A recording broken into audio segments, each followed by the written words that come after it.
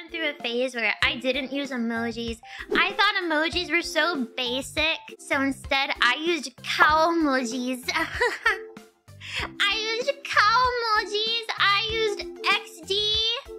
I used to use XD a lot, but then I learned that it wasn't what normal people used, and I wanted to be a normal person.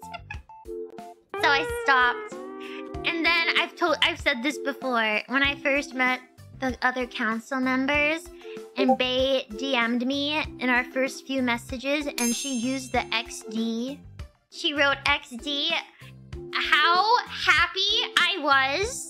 You know, there were all these nerves, like, whoa, suddenly meeting these new girls, and I'm gonna be working with them. I hope that they like me, and I hope that they're cool, and that we all get along. I'm excited, but I'm so nervous. Oh, everyone seems really nice. I hope this goes really well for all of us. And then Bae sends that XD, and all the nerves. Sudden peace. It was just peace. Peace in my mind.